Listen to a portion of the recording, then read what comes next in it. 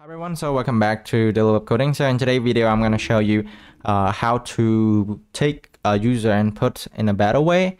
So, alright, so let's get started. So as you can see right here, I have the demo of the two forms right here, email and password. So when I click submit, it will get the result of this one. But let me show you the code and why I think this one should be better improved. So here I'm using Next.js, so it's going to work with Create React app as well. So right here I have React's components, and right now we have two input right here and one button right here. When we unclick on this one, it's gonna console.logs we have the state that we here. So each of the input will listen on the on-chain and it's gonna update the state. So this is working fine, right, for some of you, but it's gonna be a problematic if, let's say, for example, I have this one right here. I have a lot of forms inside. So a lot of input, so then I have to increase the number of states to associate to that input. So that is, imagine if you have a lot of input, the use state right here, that's gonna be a lot, and that's what we don't want to do. And there's a better way that we can handle and get the data from each of the input in a better way. So let's see how we can do that. So to do that, I'm gonna remove this one right here. So we're not gonna do listen to on-chain for every value. So right now I'm gonna delete this one back. Right, so right now let's start working on the better way of doing this one. So I'm gonna remove the state, so we don't need the state. And then for the on-click right here, we don't need this as well. So what we need to do is first we need to wrap this one up with the inside a form. And then you can listen on submit of this one. So right here, instead of on click, we can just do it on submit instead. And the button right here, you can just do type submit right here. Okay.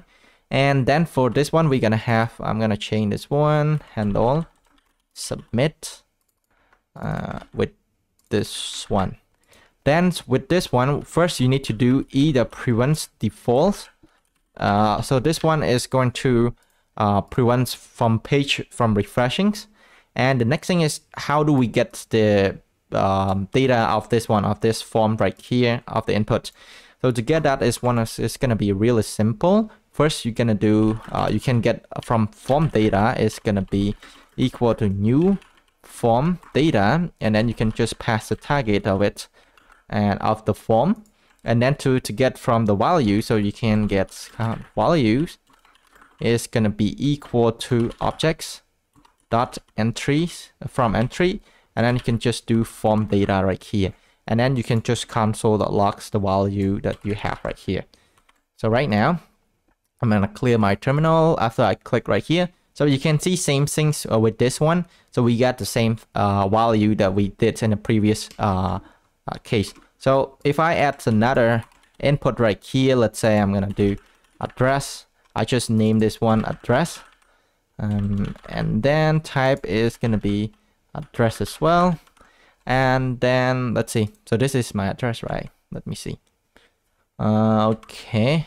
Yeah. So this one, and the password, let's say I'm gonna do randoms right here. So as you can see, when I click, we can be able to get the value right here. Pretty simple and pretty easy to get started. So you can see, with less codes, and we use native HTML as much as we can, we achieve the same result.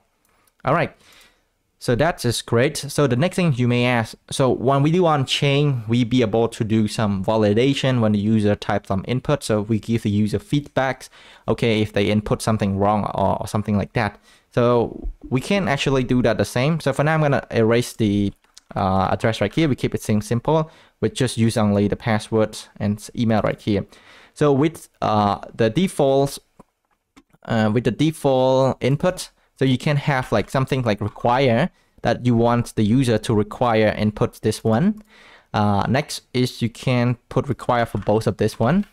So right now, if I do not pass anything, so when I try to submit the form, as you can see, it stops your user from submitting the form.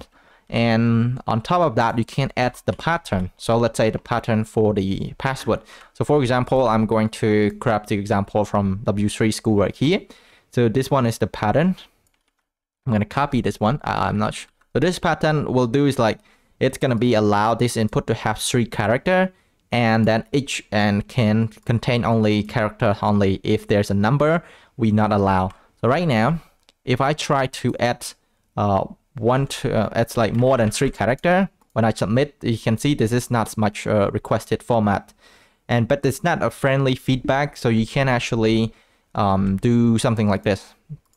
So you can do some styling. So you can do the input, then you can do the class invalid.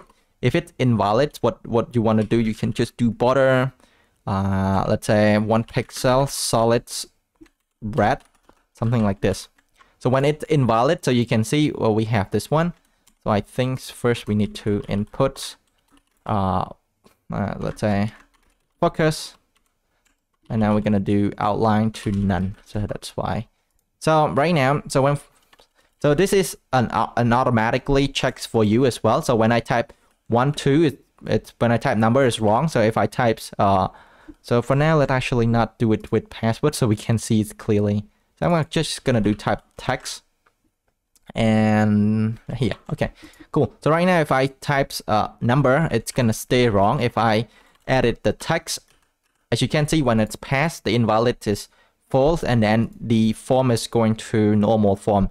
You can actually even style this one. Let's say if it's valid, and then you can just do, let's say green, something like this. So right now you can see the form is valid. That's why we have the green. Basically, this is up to you. You can just do style like that. If I add more, this is not the normal required pattern. It's gonna fail. There you go. So right now, this one, nice.